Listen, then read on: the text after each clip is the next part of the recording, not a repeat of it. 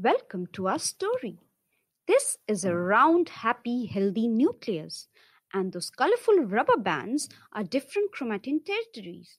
This nucleus often changes its shape when subjected to different stress conditions in order to rearrange the chromatin territories to express genes that can repair the damage and bring back its healthy state again.